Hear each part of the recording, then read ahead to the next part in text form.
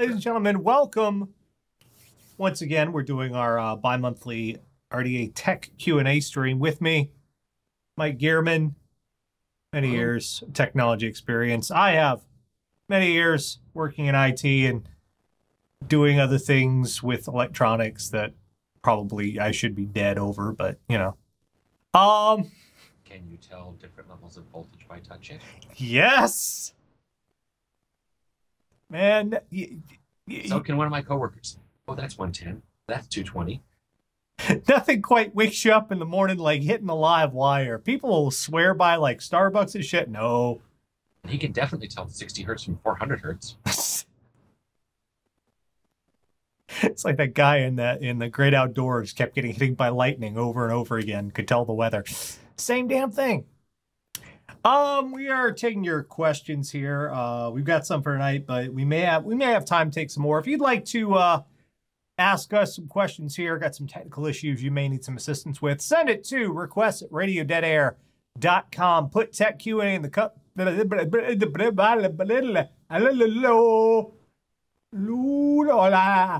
Put Tech Q&A in the subject line. We will attempt to assist you with it. I'm not very good with the words. Happens. I fail mouth.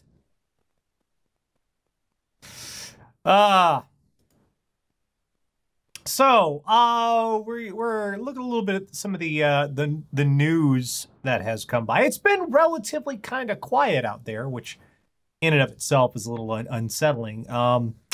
Last time we talked about Comcast rolling out their cable caps, their data caps. Don't call it a data cap. It's been there for years. No, do you like that one? That was good. That was good. We should see if we should get. Who was it? Was that? Don't call it a comeback. I just lost his name. I did too. He does the lip sync contest. He's on NCIS Los Angeles. What's his name? I don't know. LL Cool J. LL Cool J. We should see if we can get LL Cool J to record that. Don't call it a data cap. It's been here for years. No, that was more James Brown than LL Cool J. Well, I'm very white, so forgive me. And they're neither. Neither of them are. Exactly. So I fucked it up. Well, for those of you just catching us, what Comcast rolled out was if you go over 300 gigabytes a month, you have to pay $10 per every 50 gigabytes you go over, or you could just upfront pay them an additional $30 for the unlimited service that you had beforehand. Now it's kind of like... Now, I did have a question for that about that. I didn't think of last week until after the show was over. So 300 gigabytes and then $10 per 50. So say I've done 300. I go 301. They go, okay, it's an extra $10. Mm-hmm. I go to 351. It's another extra $10. Yeah. I go to 401. That's a third $10. But do I now switch over to unlimited because I paid them $30? Probably not, because you didn't subscribe to the unlimited thing. It's probably I have to now pay an additional $30 to go to unlimited, even though I've already paid $30. Yeah. They're wonderful folks, Comcast. I was going to say assholes, but it sounds sarcastic. Well, and it has nothing to do with congestion. It's entirely based on... They don't want to upgrade their stuff. Well, that and it's a profit engine for it. And we got even more evidence of that because Comcast has revealed their next step in the diabolical plan. There's no other definition for it. Okay, what's that? They're launching their own streaming TV service. Oh, yeah, I saw that. And it does not count against that 300 gigabyte cap per month. Yeah, that's not surprising. Now, show of hands, who was surprised? Yeah. How this is going to work out is you pay $15 a month if you don't have cable TV. And you get access to streaming Cable TV. Yeah. Over the internet, which does not cost you anything extra. question. Yeah. Isn't this very similar to what that company in New York was doing, where they said, we got a little tiny antenna, we sell you? Yes, except Comcast actually got all the rights to do it this time. Okay, So, fair enough. but in this instance, not only it does not count against your data caps to use their streaming service, but it also doesn't matter what internet speed tier you have. It'll work at the fastest one anyway. So you could be paying for slow as hell internet speed for playing World of Warcraft. Right. Or whatever. You go, I just surf the web. I need slow ass speed. Right. I'm watching TV. I'm up here. Yeah, for their service. Now, this tells us quite a few things to begin with. Number one, congestion is not a fucking issue. No. At all. Well, hold on. Congestion is not, I would say, is not the main issue. I suspect that if they had a bunch of people, and a lot of people, in the same area doing this all together, there would be some congestion issues, and then they'd go, oh, shit. Maybe. But I'm kind of leaning toward no on that. That's my gut reaction considering their behavior. Now, the first thing everybody is coming up with is saying, well, doesn't this fall afoul of net neutrality? Not necessarily. Well, you know, what they claim and how it actually works. All right, how they're doing this is Comcast is claiming, since they're using their own private IPs, since it's their own IP address within Comcast network, it does not count as the internet. Oh, because it's all internal to Comcast. Right. Not going out. And therefore, since it's not part of the public internet, since Comcast is using their own network, then it's not a net neutrality issue of Comcast putting the data caps on for everything but their service, because, you know, they're using their own private network. Now,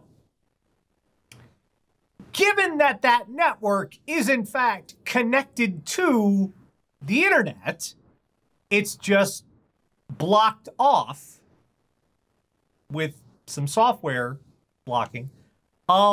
That's kind of bullshit. Yeah, no. It's very much bullshit, actually. I wouldn't say kind of bullshit. It's kind of bullshit to be no, I can't give you a ride to the airport. I've got things to do. That's kind of bullshit. This is actually... This is major league bullshit. Yeah, it's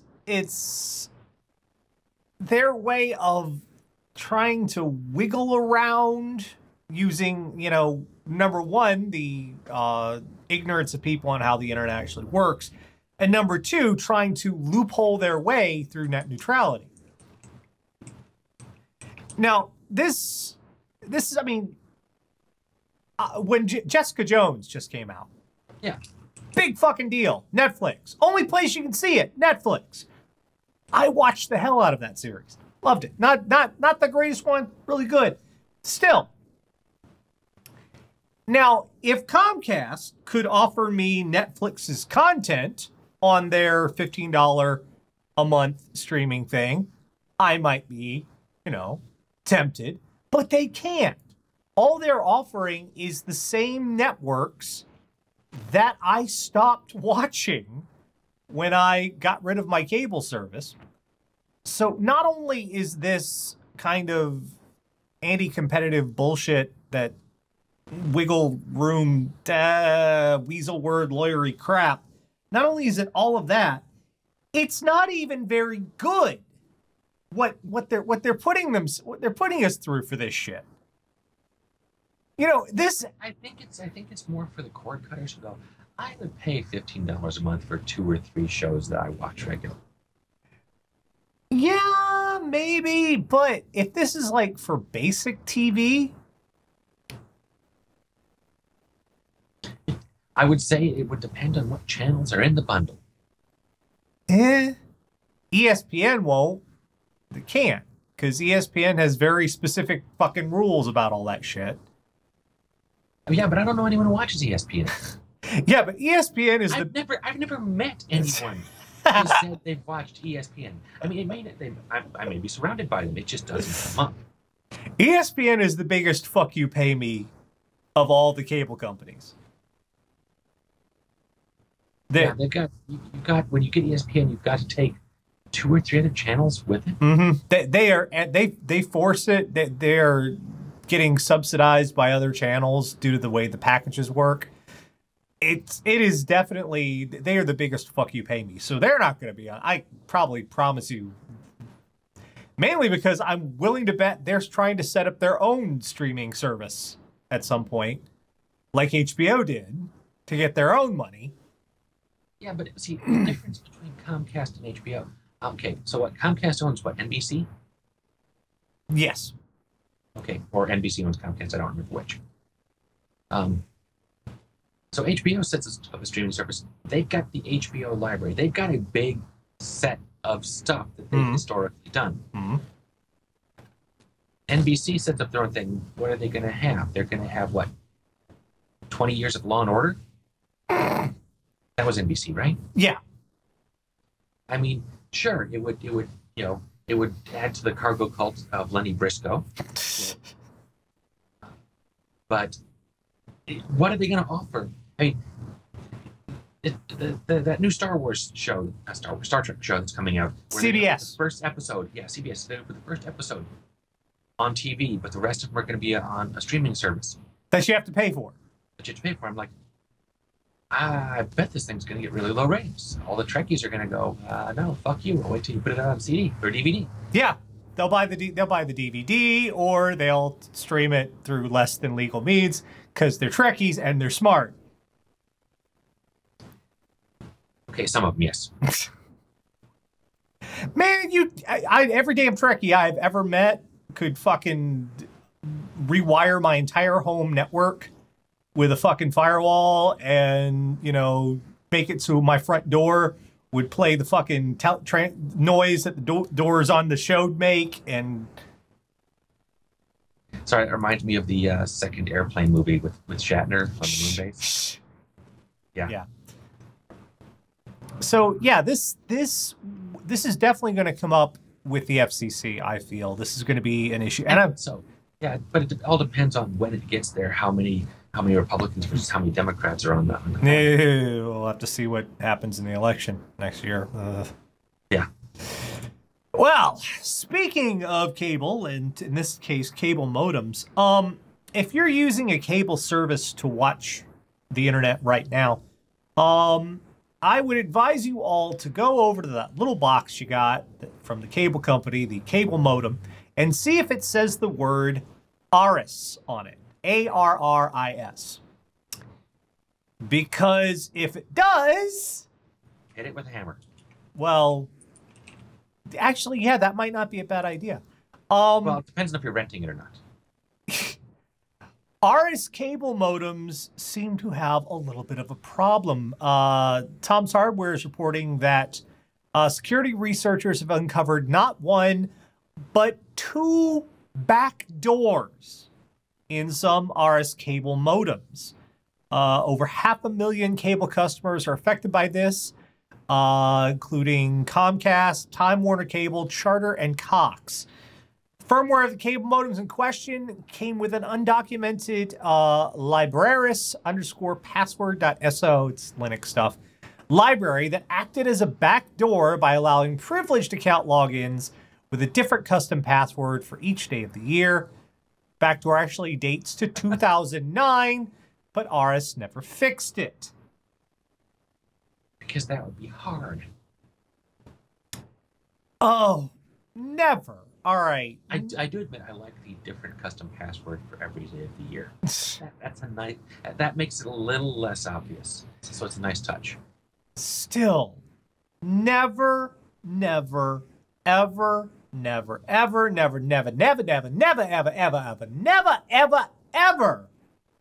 put a back door into your product. Well, to be fair, they might not have known they were putting it in there initially. It depends on how smart their people were. I mean, they were selling to Comcast, so they didn't have to be too bright. Well, regardless, never do this. A backdoor in anything is a fucking security vulnerability. Oh, yes. Plain and simple.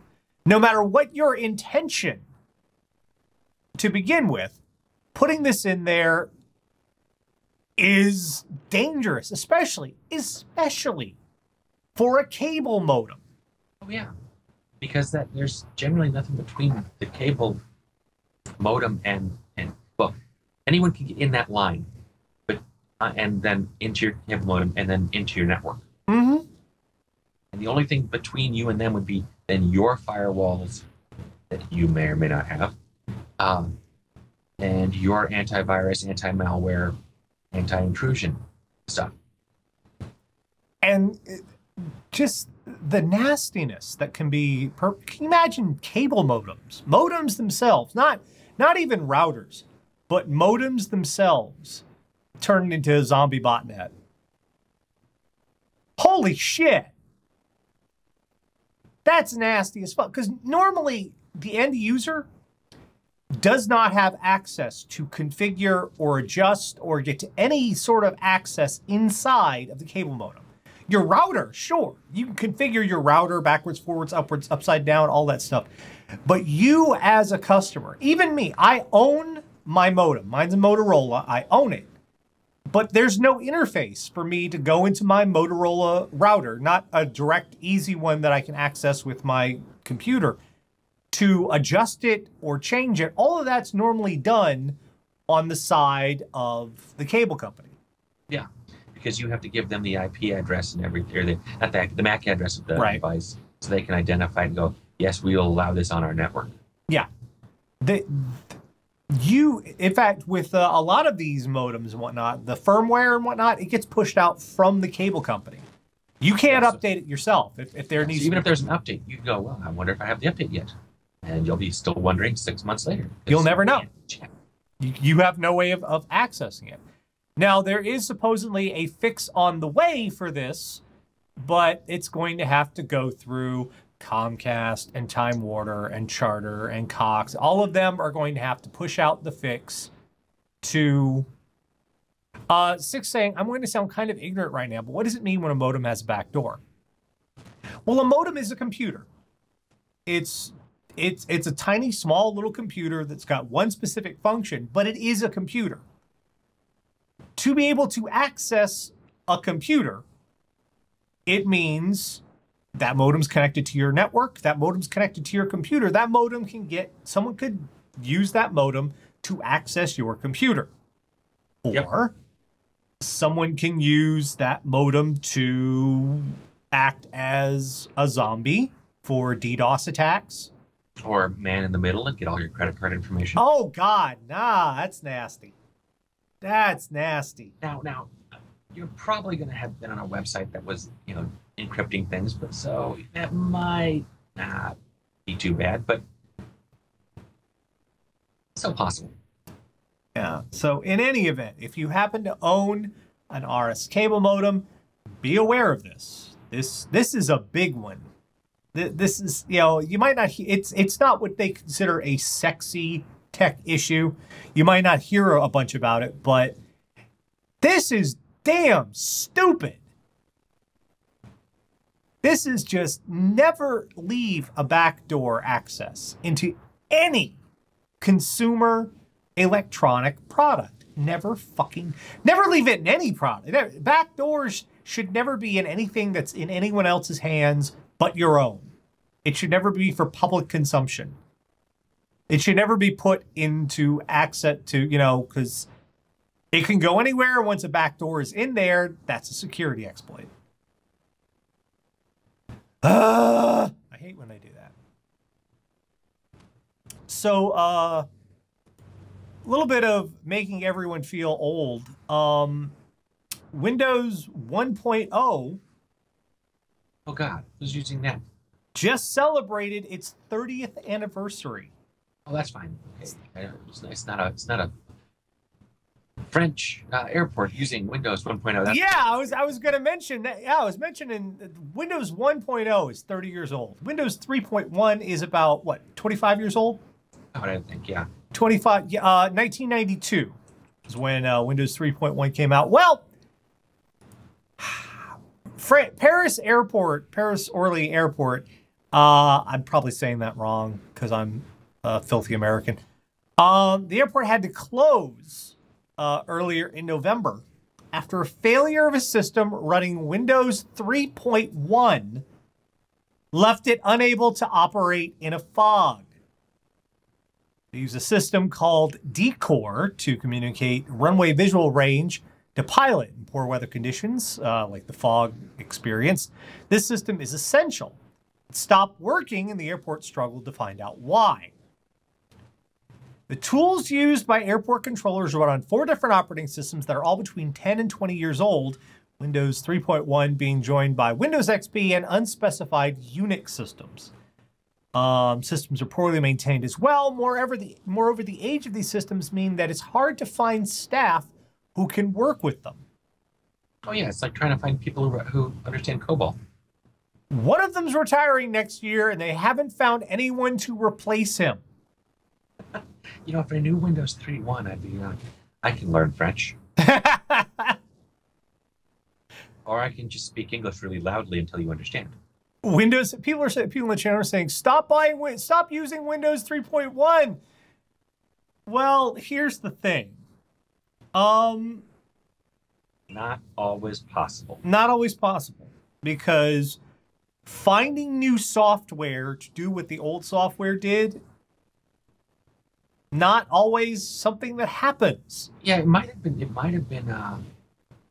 written in-house, custom stuff, and I've run into this before.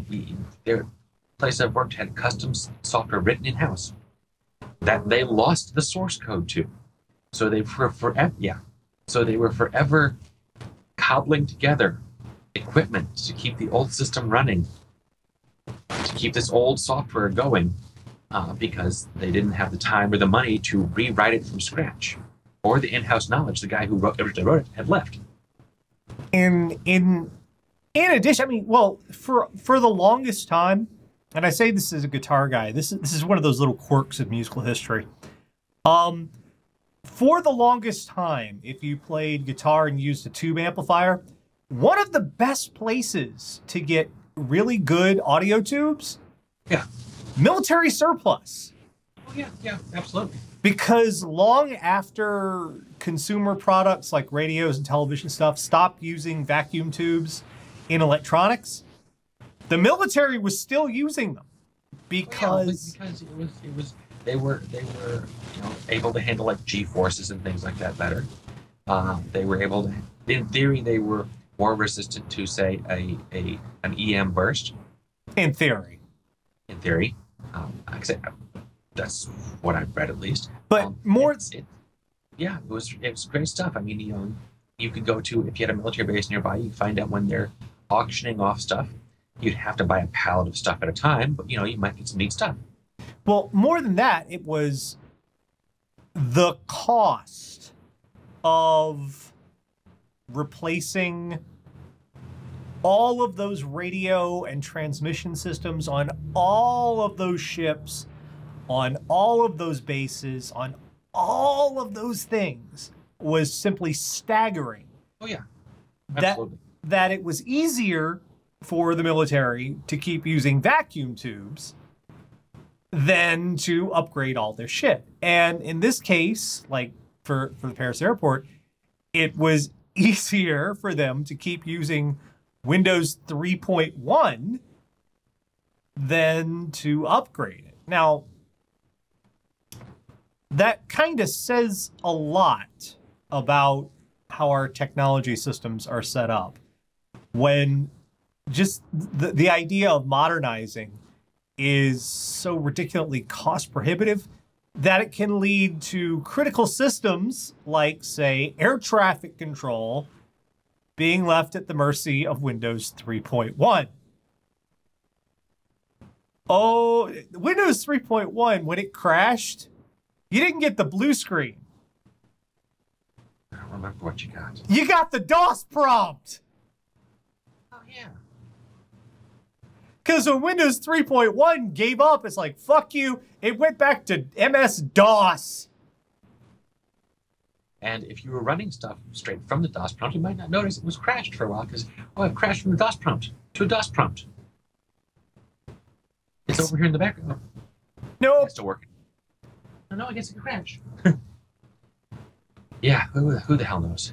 I mean, it was probably a case of, like I say, probably a case of budgetary issues or just, oh, it's not, some, I've run into this so many times, some executive management type saying, well, it's not broken.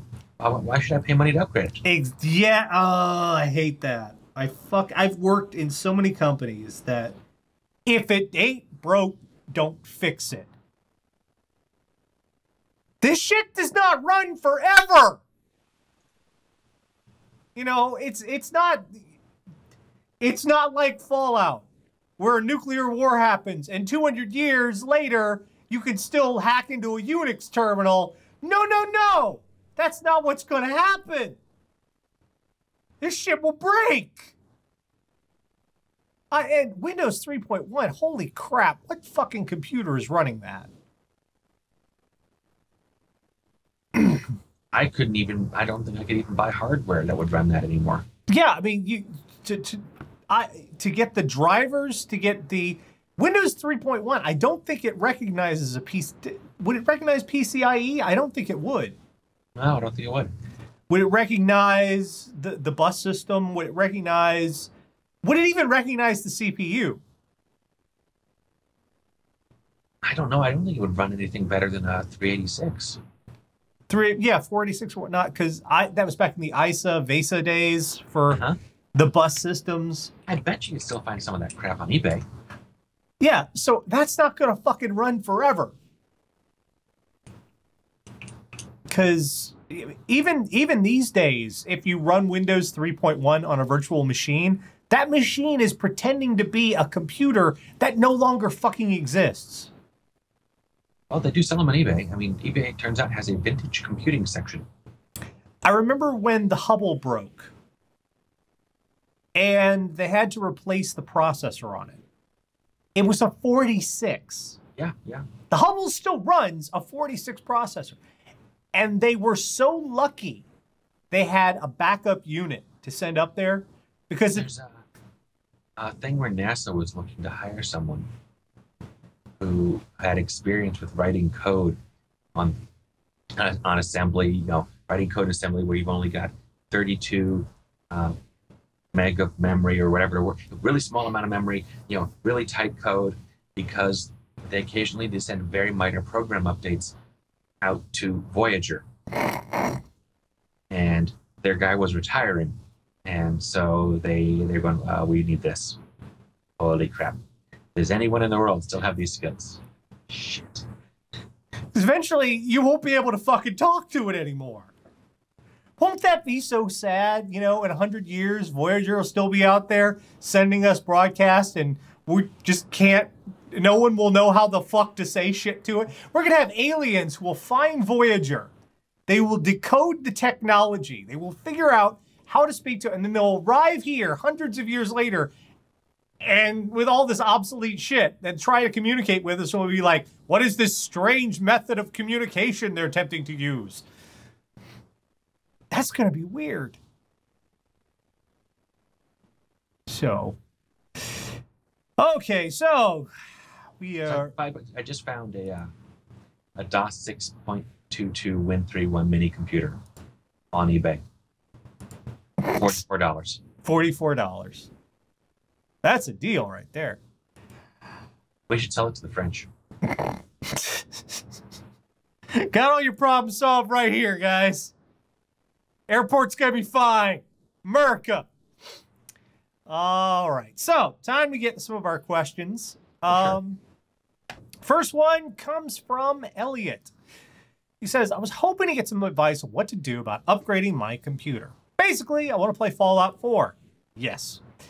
My computer currently cannot do this. Don't have a lot of money, and I'm not looking to play Fallout 4 on max settings. I'd be fine to play in the lowest settings available as long as it actually helps me play the game. Here are my computer specs as far as I can tell. It's running an AMD A4 3420 APU, 8 gigs of RAM, and running Windows 8. And he gives it with Radeon HD graphics. Well, there's your problem right there. Okay, there's two problems here that I see. Huh. One, the CPU, I looked at the minimum specs for Fallout 4 in preparation for this question. Mm-hmm. And the CPU falls a little under what they say is the minimum specs. But unless the software is actually checking for that, it might still be okay. Yeah, it's actually, what are we talking about here? Okay. So the minimum specs for that, keeping in the AMD family, was an AMD Phenom 2 X4 945. And I want to point out the Phenom 2 is an older processor than the AMD A4 3420. Yeah. This is how badly AMD has fucked up their processors over the years. The Phenom 2 X2, that is like 4 years older and can still run Fallout 4. But their newer fucking processor cannot. It's only a hair below it, mind you. It's not that bad. That's just sad, though. Actually, maybe I'm reading this wrong. Maybe it is. It is better, but to be fair, I don't know. I don't know AMD well enough to go, yeah, this will run, this won't run, but I think it will. It's the video card that's really your bottleneck. Yeah, well, that's an APU, which is their fancy way of saying a CPU and a graphics processor built together. Yeah. It's onboard integrated graphics, and that's always the... Yeah, well, when it comes to gaming, no, it's just not a functioning option. Now, I looked up the processor myself. It's an FM1 slot processor from AMD, which means upgrading the processor is not an option unless you want to eBay it. And unless you really know what you're doing, I would never recommend eBaying a used CPU. Yeah. That's always looking at a used CPU, and there's no way of knowing what issues that thing might have or where it came from or what. It's not a good bet. Not unless you're desperate, not unless you're looking for old technology that no longer fucking exists. Hi, Paris.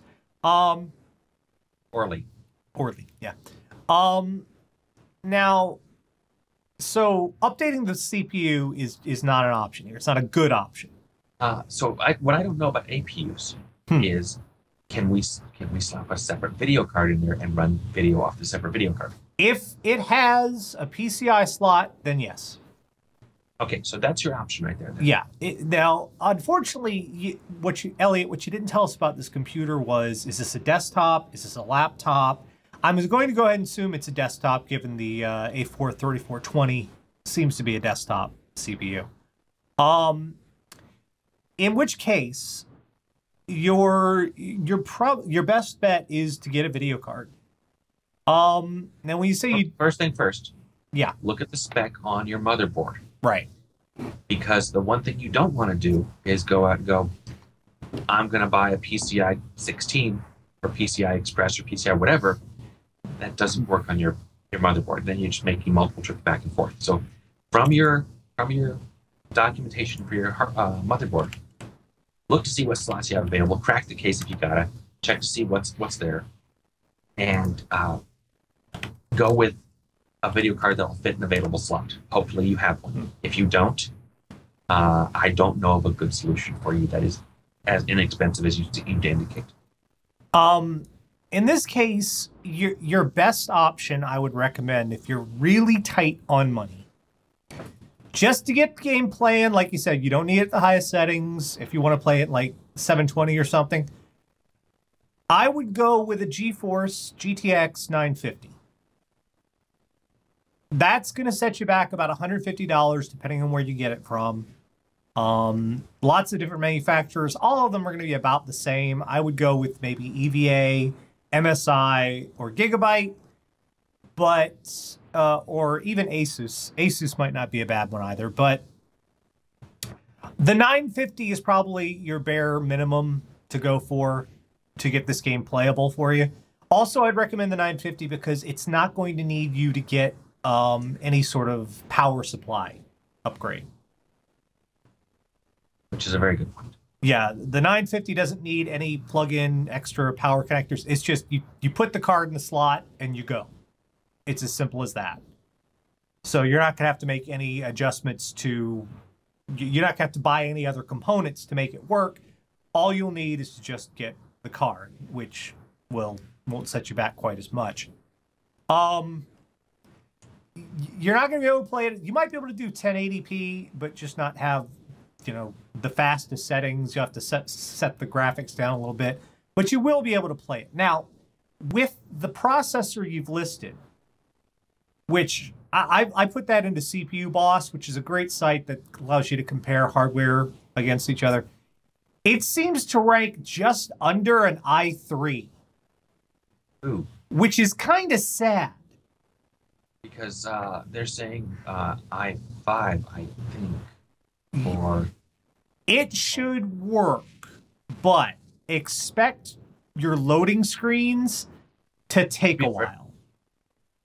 The other thing to do, and this is just a check, because you didn't say, are you running 64-bit OS?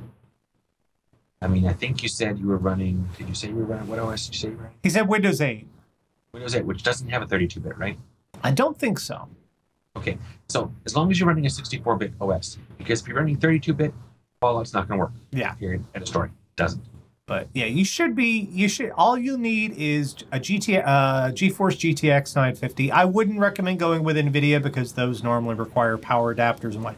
This is just the simplest option. For 150, it's not cheap but it's not the most expensive one. If you can push it a little bit toward the 960, I believe there are some that don't require external power. And that's about $200, but your 950 should be all you really need to get you. If you're just worried about, you just want to play the game, you're not worried about the fastest and the best, you just want it to play, you should be fine with the GTX 950. And of course, when you got the case cracked open, blow out the dust. Always blow your computer. Just don't use a vacuum cleaner. Anyway. Next one comes from Miguel. This is another person trying to get a little out of a lot here. I have a question regarding cache memory cards. I have an Acer Aspire 1 with 2 gigabytes of RAM running Windows 8.1. Been looking online for expansion cards since my netbook has 2 mini PCIe slots. Been seeing these on eBay for cache memory cards that boast Intel Turbo Memory or Intel Turbo Cache. Tried to do some research, found a lot of mixed messages. Some sites say it makes your performance worse, some saying otherwise. I have 2 questions. Do you know anything about Intel Turbo Memory and if it's worth getting on an expansion card with said feature? If it is not, would it be more efficient to get a dedicated mini PCIe cache memory card in the first place, or would getting a discrete USB flash drive and setting it for Ready Boost work just as well? In case it makes a difference or not, my CPU is a 1.6 gigahertz Intel Atom N450. Okay, Miguel. Nothing you recommending is going to make this thing any better. Nothing.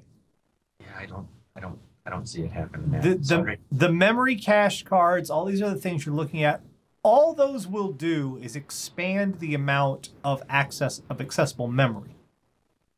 Now, okay, I'm going to break down real briefly why people say if you want your computer to go faster, add memory. Here's how your computer works. You have your CPU. That's essentially the brain. That's how it does all the things it does. But a brain needs a place to hold memories in order to access those so it can think. That's what RAM is for. Random access memory, those sticks that go in there. RAM is the first type of memory. Consider RAM, and this is very broad, sort of allegorical terms. Consider RAM to be short-term memory. RAM is very, very fast. It can work about the same speed as the CPU. So information goes back and forth from RAM to the CPU at a very high rate. It can access it quickly. Good. But the problem with RAM is when you turn off your computer, everything in RAM goes away. It requires a constant electricity to keep information stored in it. So, and while you can get it, these days you can get a whole lot of RAM. There are systems that can handle up to 128 gigabytes of RAM. While you can get a whole bunch of it, once the power goes off, it all goes blank. That's what the hard drive is for. Hard drive you can think of, and again, broad allegory, hard drive is long-term memory. A hard drive can hold a whole lot of information, and when you turn off the power, it stays on the hard drive. But it's slow as shit. It cannot talk to the processor very quickly. So the way a computer works is information is copied off the hard drive into RAM so it can speak to the processor at the same speed the processor works. Now, why people say if you want to speed up your computer, add RAM. Adding RAM gives you more space to copy more information from the hard drive so it can speak to the processor faster. So it has to swap stuff out less often. Right. If it has more room there, it doesn't have to copy back and forth as much. It has more room to work. That makes your computer work faster. To a certain point. Unfortunately, in this case, we're talking about an Intel Atom processor. This is about as budget can be. These were the beating hearts of netbooks back when the big netbook boom happened for like 2 or 3 years there.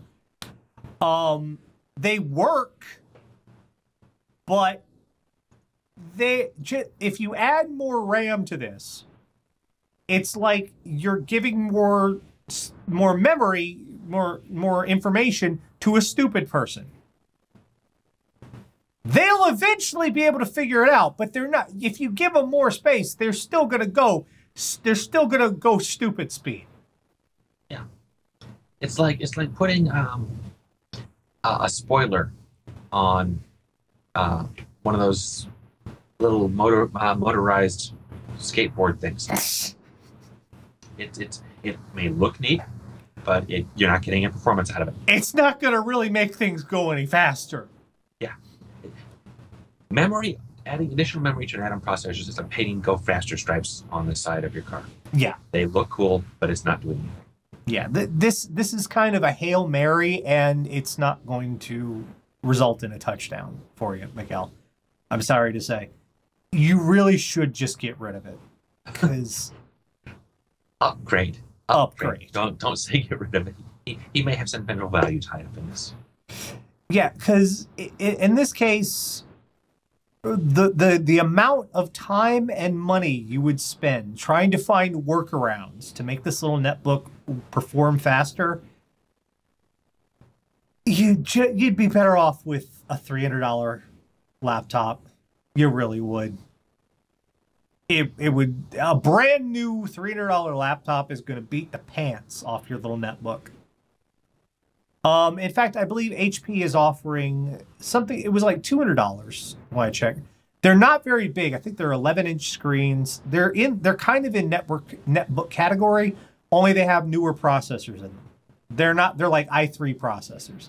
Not the fastest thing, but heads and shoulders above an Intel Atom. Yeah.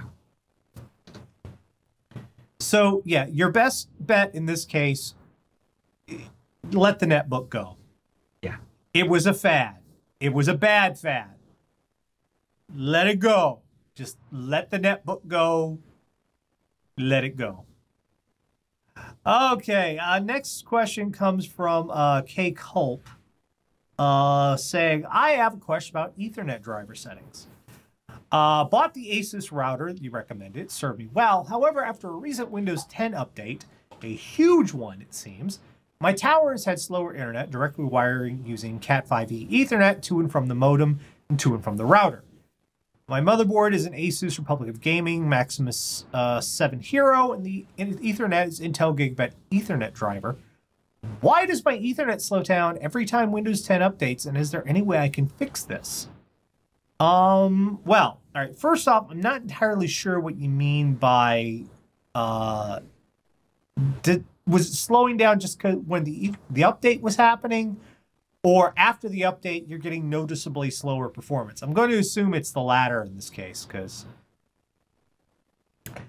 what likely happened during that update, and I can't confirm this, but it's my best guess, is a new driver, a new generic Windows driver was pushed out for your internet, for your Intel Gigabit adapter. That's possible. The problem has been, there's always been this weird-ass disconnect between Intel's drivers they offer themselves and the Intel driver that comes through Windows Update. I have never, ever, every fucking time, this happens with my laptop a lot, because my laptop uses most Intel graphics. It's just, you know, it's my general workbook. Every fucking time an Intel driver gets pushed down through Windows Update, everything goes to hell.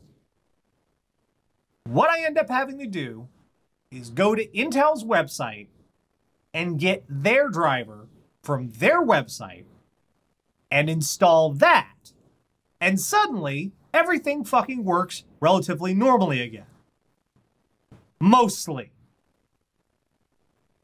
Sometimes, one time, I actually had to install a 6-month-old driver because the new one actually made shit worse.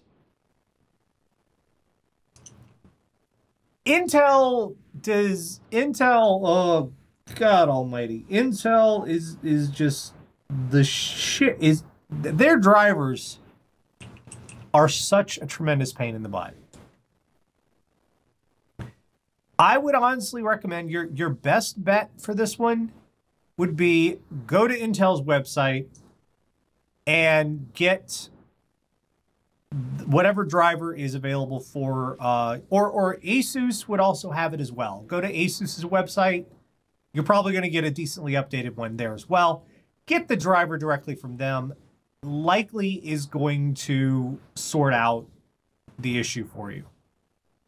You cannot, this is why the mandatory Windows Update thing in Windows 10 is driving me nuts, because it's going to cause these issues for people who are not going to know any better.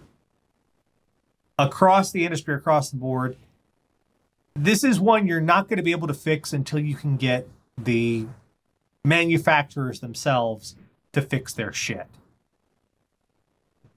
Because Windows gets their drivers from the manufacturer, and for some reason, there's some disconnect. So, my recommendation, yeah, go to Intel's website, go to Asus's website, and run from there. You have anything to add, Mike? It's just basically the same thing. Intel's not the only provider of drivers. It happens with Realtek and a few others as well. Oh, fuck, Realtek Audio. Ugh! Oh, Realtek makes Ethernet drivers as well. Yeah. You're fucking so fucking frustrating. All right, we have one last one from David tonight. My parents got a new machine. Is there any software I can use to move the installed apps they use from my old hard drive to the new one? Or am I stuck reinstalling all the software manually? Okay. Yes, there is. Most of the time, it doesn't work very well. There's, what's it called? WinMove or PC Move or something like that. I forget what the name was. Altris. Was it Altris? I think that was them. Made a product called Move Anything or something like that. Yeah. And the problem is the the software out there these days puts a lot of stuff in a lot of places and doesn't always have configuration files or registry entries that says, this is where this is. Look here, it might be built into the code, whatever. So when you move stuff, you're at a possibility of not moving everything. This is, you know, I give Mac, I'm not a big fan of Apple's hardware, but I will give them credit when it comes to the Mac OS. You know how you move software from one Mac to another? Installed software? No. You copy the folder. Boom! That's it. It fucking works. The best way to describe what's going on here is with Mac OS, you're in a very orderly office where every folder is in a separate, neat place. It's all easily identified. It's all perfectly modular. You can move one thing from another place. No one has any trouble finding anything. It's all very nicely organized. Windows, it's like, have you ever walked into somebody's office and their inbox was like this fucking high? And there are folders stacked on their desks. There are folders stacked on top of the file cabinets themselves. And when you try to say, look, maybe you should organize them, they'll tell you, hey, look, I know where everything is, okay? I have a system and it works just fine. That's Windows. A basic breakdown here of what goes on. Windows doesn't just have a file folder that the files for your software go into. It's not just like, you know, it's installed to this folder and this is where everything is. No. Windows has something that's a legacy all the way back to, I want to say, it's Windows 3. Didn't Windows 3.1 have the registry?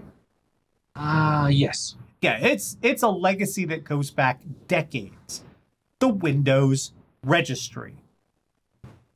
Every time you install software or make changes to Windows or add or do anything in Windows, Windows keeps a tally of it in a file called the Windows registry.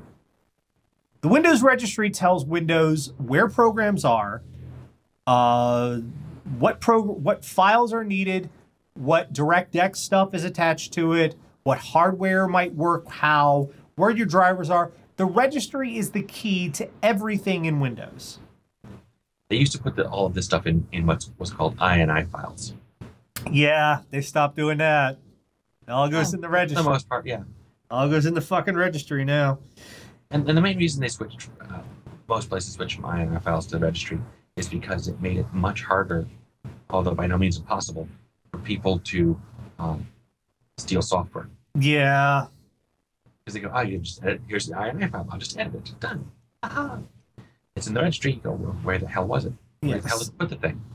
Without your specific registry from your specific computer, simply copying files from one system to another, you will not be able to run that program because Windows will try to open it, it will look in the registry for all the information necessary, and it won't find it on that new computer. It will go, what the hell is this? And it will return an error when you try to run that software. Now, what Mike mentioned was these programs like Move Anything and PC Mover and Move Your Butt and all of these software that started coming out around the era of Windows XP when people wanted to upgrade from Windows 98, but they wanted to keep all their software moved in the new system. So all these companies said, hey, we'll let you do that. And none of them, not a one, not even the one that's built into Microsoft's own software, has ever really worked 100%. In fact, the one built into Microsoft's own software. Well, the one Microsoft has is it'll migrate your settings, your documents, and all that stuff. Yeah, Windows Easy Transfer. It doesn't move. But it doesn't do applications. None of these, all of these softwares promise, we'll move your shit over and it'll be A-okay. And it tried to move shit over and it was never A-okay because none of them really worked consistently or well with every single type of software out there. Yeah. And another thing to worry about with this is some software, by no means all, not even most, but some software, the licensing on it is tied specifically to the first computer you install it. And to install it on a new computer, even to transfer it to a new computer, you either have to contact them and unlicense it on the old one and relicense it on the new one, if they allow you to even do that. Adobe Or, used to do that, yeah. yeah. Or you have to buy a new one because they won't let you do that. The more professional a company is, and I am going to say it that way, the more likely they are to let you transfer stuff over. They might not make it easy, but it'll be doable. Yeah. And when I say professional, I'm referring to software that's costing thousands of dollars per license rather than a couple hundred. Yeah.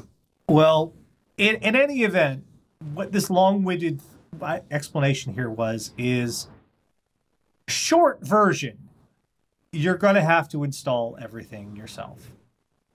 Again, I'm sorry.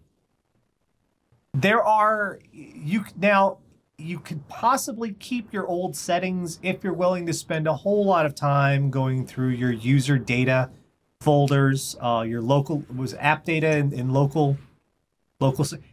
If you're willing to look up for each, I would love to tell you step by step how to do it, but it kind of varies from software to software. I've had to do this with my own Premiere Pro when I've had to move it to when I had to reinstall my operating system. I had to copy those settings to keep my settings files. It varies from software to software, what gets stored in there and how. Sadly, you're just likely just going to have the easiest, less headache-inducing thing is to start over. That transfer software never works reliably in my experience. I am very sorry. You are stuck reinstalling everything. Yay! Fucking Windows. Fucking Windows.